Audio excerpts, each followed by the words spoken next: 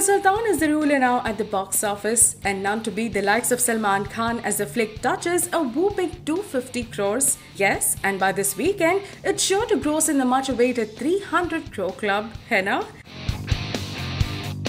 Well, when it's Dabangg Sultan, we guess none to beat him. So the other flick Great Grand Masti had the viewers choosing Sultan over the Comathon sequel. Well, Sultan has spunk, style and class, and we sure salute Salman for all his hard work in gaining and losing weight and coming out so genuine, a Haryanvi on screen.